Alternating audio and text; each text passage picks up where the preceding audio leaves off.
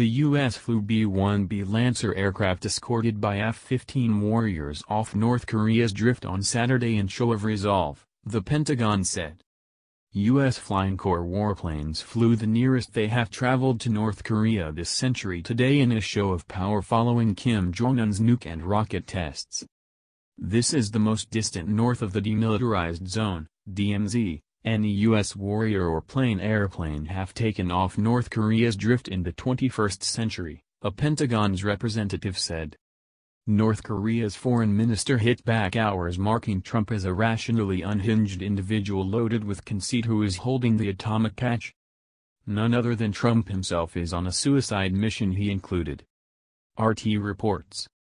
The planes took off from Okinawa, Japan and flew over the waters east of the Korean peninsula.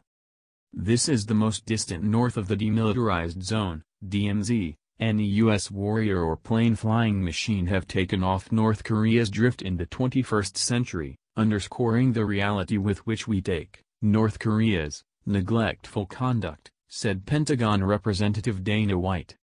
The DMZ is a portion of land running over the Korean peninsula close to the 38th parallel, isolating North Korea from South Korea.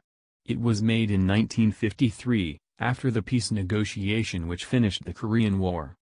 The B-1B Lancer keyplanes entered benefit in the mid-1980s.